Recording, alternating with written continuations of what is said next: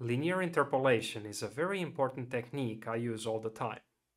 Only in my self-driving car course I've used it to evenly space lanes on the road, to evenly spread the sensor rays, and to mutate an existing road network. But I feel I haven't explained it properly, so this video is gonna be about that. And I won't just give you the formula. Instead, we'll figure it out by ourselves. I think it will stick better like that. And once the formula is clear, I'll show you how to use it to animate movement, color, and sound. You're gonna love this, I'm sure. Now get ready to fill any gaps you might have about this topic. Get it? Fill in the gaps? Because interpolation generates in between values. No. Gonna code, debug, and have fun. Coding with Radu. Coding with Radu. Gonna prototype and design. Coding with Radu. Coding with Radu. Let's code now. We begin with basic HTML. In the head, I will define the title, linear interpolation. This video is going to be pretty much like the segment intersection video I made earlier, so if you like this one, you might want to check that one out as well. And in the body, I'm just going to define our canvas, and I will call it my canvas, close the body, and the HTML page.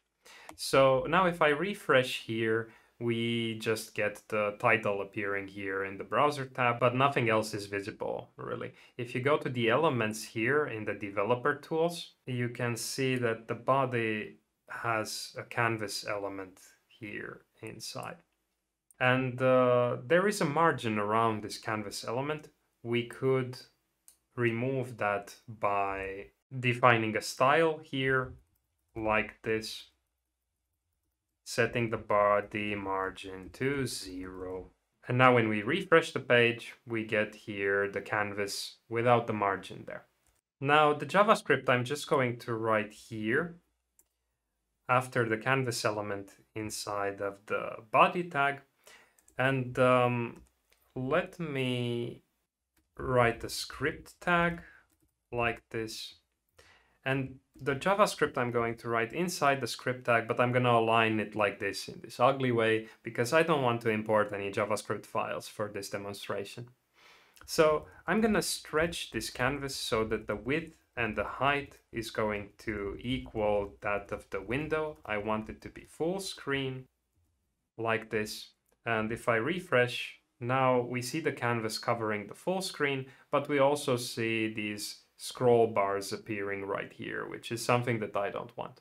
So I'm gonna remove that by setting here in the body style, the overflow to hidden, and the scroll bars disappear.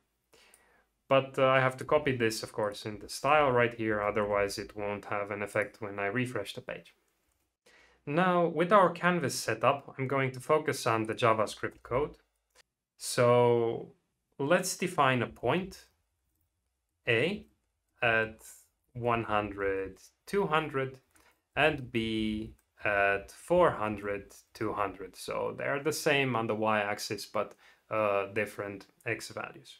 And let's learn how to draw one of these points. I'm going to access the canvas context like this and begin a path.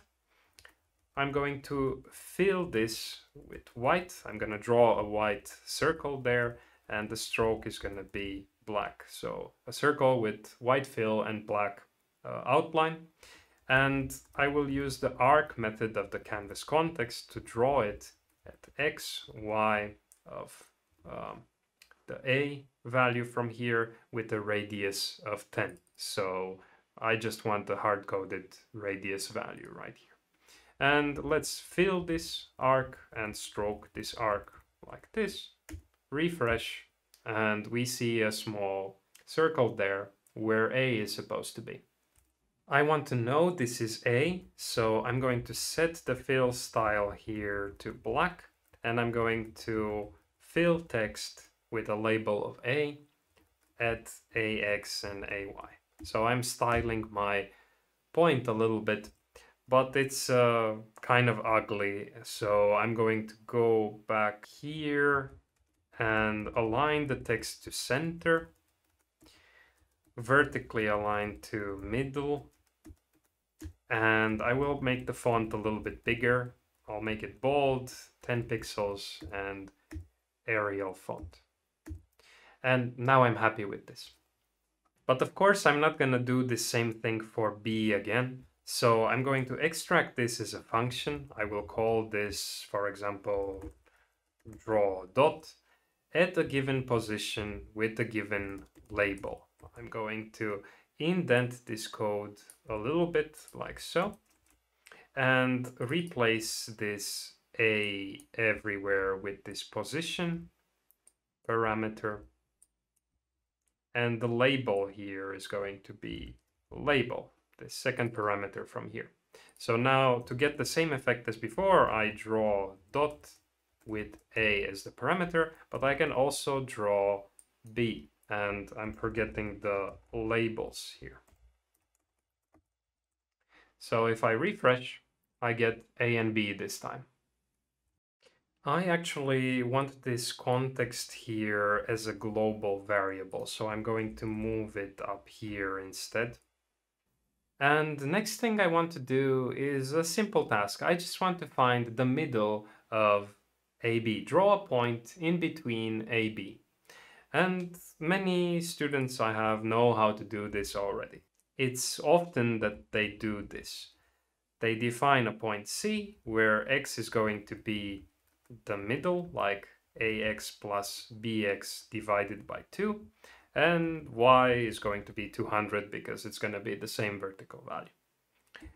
And then they draw dot with C and the label C like this, refresh, and there it is, point C.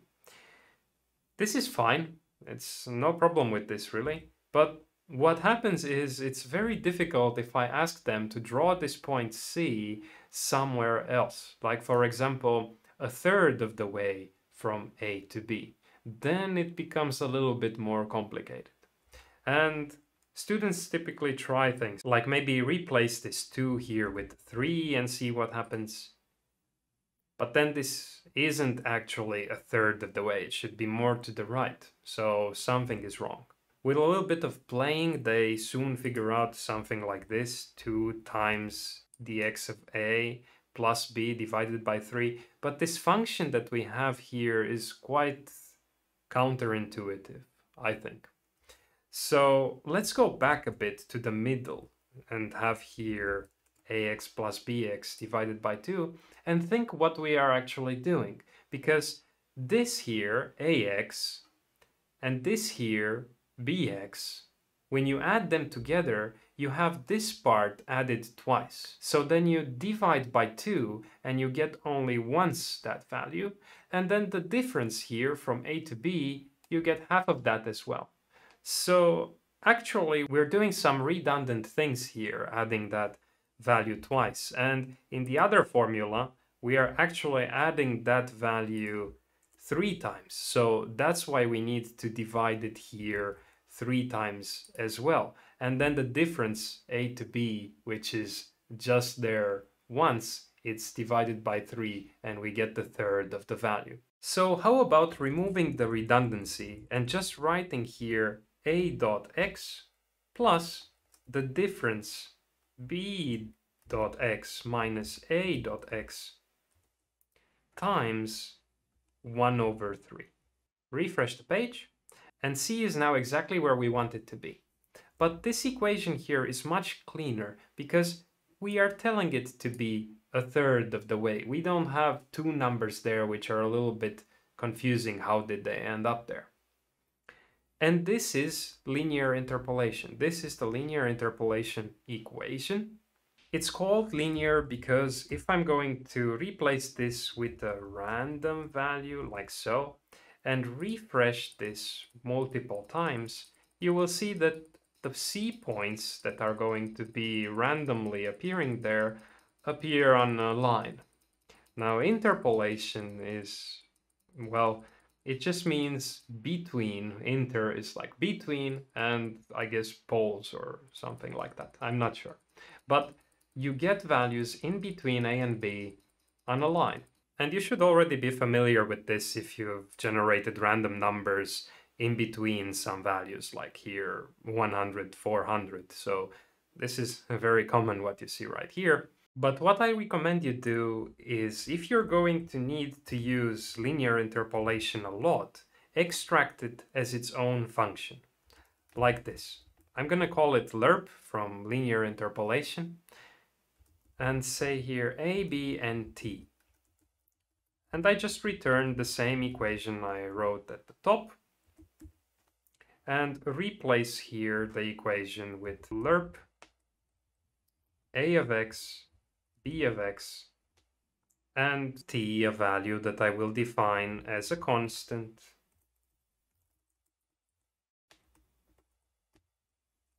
Right here. So now this code is much clearer right here. It says that we want a value between a and b this far away from a relative to ab.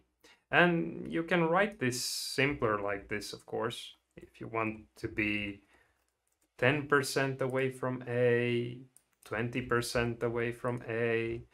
You can even use negative values here. So negative values actually do something called extrapolation because it's outside of these two poles. And values above 1, like for example 1.2, are going to do extrapolation on the other side. Now, if we play around with this formula, multiply each of these with t, and then factor a, we get a different version of the same thing. But even if they're essentially the same thing, when implemented on a computer, they sometimes give different results because of how floating point operations work internally. Here, for example, we should really get the same as b, since t is 1, but it only works properly for version 2, where a simply cancels out. The subtraction here causes the problem. I usually don't care about this and stick to version 1, as we will in the rest of this video. But you should know about it, because sometimes weird behavior can be explained like that. Now, you can use interpolation for many things, and one thing that I've used it a lot for is get equally spaced things. Like here, I'm going to draw 10 points that are equally spaced relative to A and B. So let's align this here and refresh the page, and you get all these points between AB. The first one and the last one actually overlap AB, so if I would move this drawing of A and B afterwards, you can see that A and B are now overlapping that point with the label of C there. But yeah, I've used this in the self-driving car course many times, like when defining the road and drawing vertical lines that are equally spaced to each other. Let me make these things a little bit clearer, replace this label here with a dot and concatenate actually the value of I here. So I'm writing here the floating point values of t. So I know that this is 10% away from A, 20% away from A, and so on. And next I'm going to show you how to use this linear interpolation in 2 dimensions. So for that, let's change this y value of A and B slightly. I'm going to put A to, say, 300 on the y-axis and B on 100 on the y-axis. And if I'm going to refresh this, we will just see those in-between points, but they don't take into consideration the y value just yet. And to do that, it's actually really simple. We copy this, but for the y instead, and we make sure that we use this same t value in both of these functions. So if I refresh, I get now evenly spaced points in between A and B. And this is true because if you think about this point here, for example, 30% away from A, Well, we already know that it is 30% away from A on the x-axis. We have that from earlier. And if you look at these triangles right here, they're actually similar because they're both right-angled triangles that share this common angle. So that means that all of their side lengths are proportional. So if this one here is 30% of this one, then this one here must be 30% of this one as well. Now, when you need to use this interpolation in higher dimensions, it's common to write a function for it as well. I'm going to start to write it here. I'll call it vlerp. It's a common notation I've seen in different packages. It stands for vector. Typically, those packages contain a lot of other linear algebra things in them. So vector is a better word than point, but it doesn't really matter for our demo now. And here we are giving 2 points. And I'll just stick to 2 dimensions for now and write here x and call here the linear interpolation function we have below for x and y. And now I can go up here and just say that I want the vlerp between A and B using t, and the syntax is just much cleaner and the end result is just the same.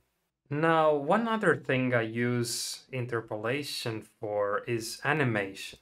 I'm going to go up here and say animate, and our animate function is going to start by clearing the canvas. So I'm going to clear the canvas from the top left coordinate of 0, 0, the bottom right coordinate of the canvas width and canvas height.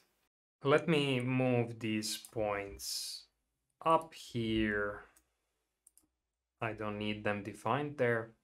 And here I want to define this t a different way. I'm going to show you a trick. We won't need this t and this I and this for loop because we're going to be moving this point in between A and B using some value of t. And since we don't have the I here, I think I'm just going to remove this label entirely. I'll just set it to an empty string. So it's going to be a white dot. And for the value of t, I'm going to use the date object in JavaScript. So I'm going to write here seconds. So I'm going to take the seconds from a new date, which is going to give me the date from now, including not just the day, but also the hours, minutes, seconds, milliseconds. And get time will give me actually the number of milliseconds that have passed since 1970. And to get the seconds, I'm just going to divide that by 1000 here. And I will log this in the console so that you know what I'm talking about. Now I'll set t to actually equal the number of milliseconds from the last second, if it makes any sense. You can think about this math formula that I wrote here. But let me just wrap this up and say here request animation frame animate, so that we call this animate function again and again many times per second. Now, if I'm going to refresh this, you see this point moving between A and B. We seem to not have here A and B anymore. Let me just add it on each frame. So we see it again. And now we see C moving between A and B somehow. And if we open up the console, you can see this number I mentioned previously. So these are now the number of milliseconds, if you ignore this decimal point, since 1970. And this is already after I divide by 1000. So this value right here that is changing every second, this is now the number of seconds since 1970. So if I'm going to take this number with the floating point part and subtract the floor of this number, so this number without the floating point part, then I'm just going to get these floating point numbers from here. And they are going from 0 to 1. from basically 0 to 0.9999. That's our t value. So it's going from 0 to 1, from 0 to 1, from 0 to 1 every second. And it's a nice trick that I think you should know. Now, when animating movement like this, it's often nice to add some kind of easing. And you can have a look at this website that I found. It has a lot of nice functions that are given to you to use however you want. So each one of these functions, if you click on them, you get some kind of tutorial here, how to do it in CSS or how to do it in JavaScript, or actually TypeScript here, but they are quite similar. What's important is the actual mathematical function that goes right here. Like this one is using the cosine. But yeah, I'll leave you this website in the description. And another website that I recommend using is this Desmos calculator. Now, I want to come up with a function that smoothly goes from 0 to 1 and back to 0 and back to 1. And the first thing that comes to my mind when I think of that is the sine function.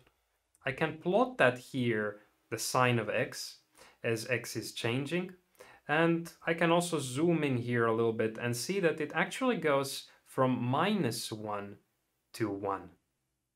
And then back to -1 and 1. But I want it to go from 0 to 1. So a simple way to fix this is to add 1 to this function, and now you can see it's going from 0 to 2 actually, but that's no problem anymore. I just divide here by 2. So now I have a function that goes from 0 to 1, back to 0, back to 1, exactly what I wanted. Let's go back to our animation right here and try to input this function here as well. And I'm not going to put it directly in here. I'm going to go through the same process I showed you previously just to see the effect. So if I'm going to write here math.sine of this second value and refresh the page, you see this point smoothly animated, but it's not between A and B because the sine, as you saw before, is between -1 and 1. So it's extrapolating here on the other side of A, with A as the center point, so to speak. So what we did to that is we added a 1 here, but if we refresh now, then B is the center point, and we are getting values between 0 and 2, as we saw earlier. So if we divide this by 2, like this, and refresh, we are going to get a smooth transition between A and B. But you may wonder, how long does it take to do this transition? Because before we had one animation from A to B per second. And we can figure that out using this Desmos calculator as well. So here you can see that it starts off at -pi divided by 2. That's when the value is 0. And then it goes to 3pi divided by 2. So basically it takes 2 pi seconds to get back to the starting point. And if we want this to take 2 seconds, then we are going to multiply here with math.pi like this. And now every move from A to B is 1 second, and then back to A another 1 second. So if you're interested in getting a timed animation like this, this is the type of manipulation you have to do inside of the sine function. Now, this is still linear interpolation. We are still defining a line, but the parameter that we give to this function is not evenly spaced. Like if I'm going to go here and comment out this clear rect for a bit, you're going to see how these points are more closely packed closer to A and B, but then more spread out in the middle. And that's what this sine function is doing. If you want to learn about quadratic interpolation, I really recommend this video. Freya does a great job visualizing the concepts. But in this video, I'm going to show you more applications of linear interpolation. So let's try to interpolate color next.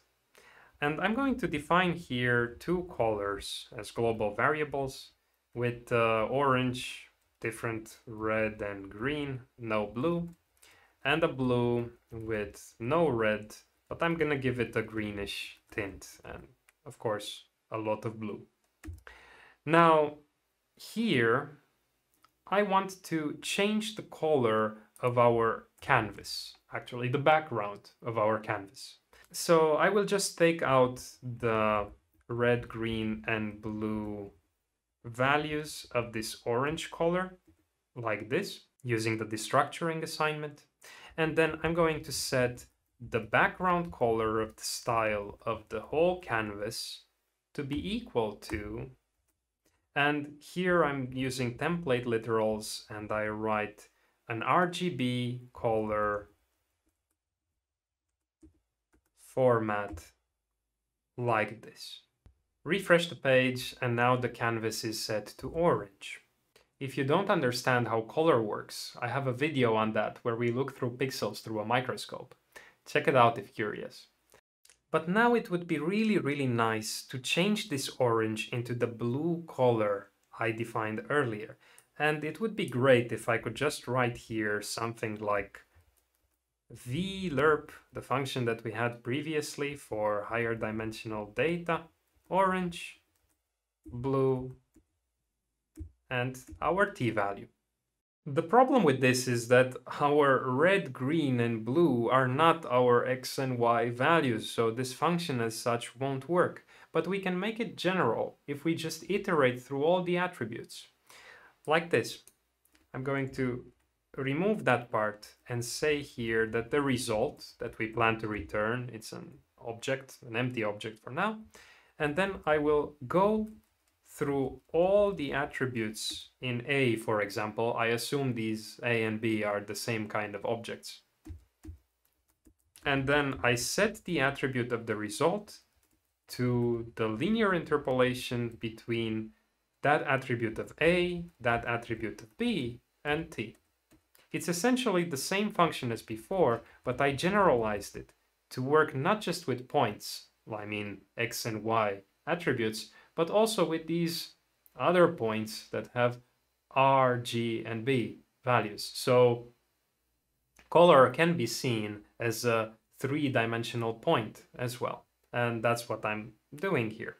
Now, saving this, refreshing the page, you see how the color changes from orange to blue according to our t value, which changes now smoothly according to the sine function. And this is actually how transition works in CSS. Check it out if you're not familiar with it. But now I'm going to teach you how to interpolate sound. So I'm going to go here and define an audio context.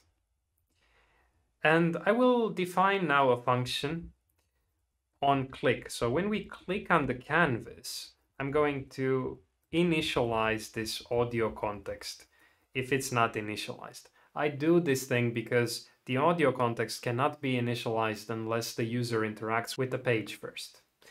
So I initialize this in this kind of difficult way where first I try to make it audio context if available. But some browsers don't have this support, so you have to look for it somewhere else. And at the moment, this is the nicest way I know how to initialize this object. Like this. Now, with this audio context initialized, I'm going to define an oscillator. Basically, I want to have a tone at a specific frequency playing. And I will create this oscillator like this, and I will set the frequency to, for example, 200, and start. Now, this will work, but I would like to reduce the volume of this oscillator, otherwise it's going to hurt my ears. So I'm going to go here and define a gain node. So I do that by calling this create gain function of the audio context and then setting the value of that gain to 10%. I think this is going to be enough. And then I need to connect this oscillator to that node first and the node to the destination of the audio context. If you're not familiar with these and you want to learn more, I do teach about the web audio API in my visual web development course where I make this augmented reality piano, but also in the shorter Melody Maker tutorial I have online. But yeah, let's save this, refresh, and nothing happens at the moment, but if you click, I have to check it. Yeah, you can hear this tone, this beautiful tone of 200 frequency. Now I want to change this frequency depending on that T value using interpolation. So I will take this oscillator out here as a global variable. And same what we did with the colors, I'm going to define two frequency values. One for low frequency, I will use this 200 value, and one with high frequency, I will use this 600 value. So it's going to have a higher pitch. And inside of this animate function, after I do the color interpolation somewhere here, I'm going to check if the oscillator is defined. So after we click the canvas, then I'm going to set its frequency value equal to, and now I'm going to use Lerp from the low frequency to the high frequency. And I'm using the simple Lerp function that we wrote in the beginning, like this. Let me close this, refresh. And now if I click on this,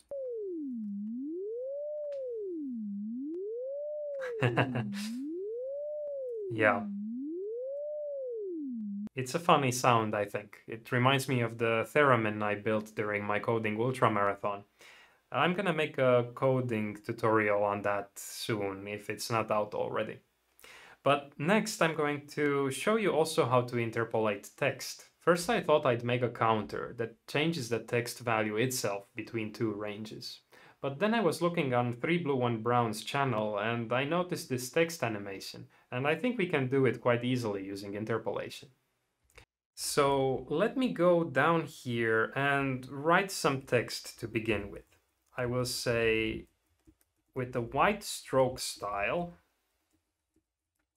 and align to center, a baseline to the top. This time I want it to be on the top of the screen.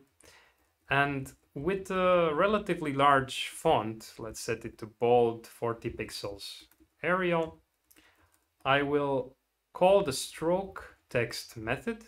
And let's have some instructions here for people using this page. Click for sound, otherwise they don't know there's also sound here. And I'll put this in the middle of the canvas. So the width divided by 2, and let's say 10 pixels from the top, so we have some kind of margin. Refresh the page and we see the text there. Now, key to animating that effect is to use the line dash. So I'm going to set here the line dash to 3,3 in an array. And now I have to refresh the page to show you what I'm talking about. And it just makes these strokes forming the shape of the letters into dashed lines, where 3 pixels are used for the dash and 3 pixels are used for the spacing. And if I don't reset this line dash, it's going to affect also all the other lines as well, like when drawing this circle right here. So I'm going to reset this to an empty array like this, and now when I refresh, it only affects the text right here. Now, to get that effect, I'm going to increase this spacing right here to something really large, like maybe 70. Let's see how it looks like. And each letter now has just one small line there, followed by a lot of spacing. Let's actually use the fill text as well, so that we have some kind of a reference here. And we see that this C actually has 2 lines here, and this F has 2 lines. R has just 1 line, because this spacing value of 70 is not enough to cover the whole letter C here, for example. So let's try a bigger value, like maybe 100. All right, I think this looks good. Some of the letters still have 2 lines like this O, but that's because it's made of 2 different shapes. Now, what we want to do is to change this value 3 right here from the size of this line so that it goes from 3 all the way to 100. So let's just write here lerp between 3 and 100 using the same global t value we had earlier. And when we refresh, we get this. Looks like it's still too short on some of the letters here. Let's try 130. And now it covers all the letters entirely. And you can start off here with any value. Maybe you could start with something like 50 and get a different effect where the letters are already partially written. I think this fill text here is a little bit too strong, so maybe I'm going to set the fill style to RGBA. Let's use alpha as well, and let's make it a white text with a fair amount of transparency, like this. I like how this looks like. Maybe even less transparency, like a 2. Of course, you can control also this transparency using interpolation if you want, but I'll let you experiment with that because I have to go. Before I go, let me leave you with some music. See you guys.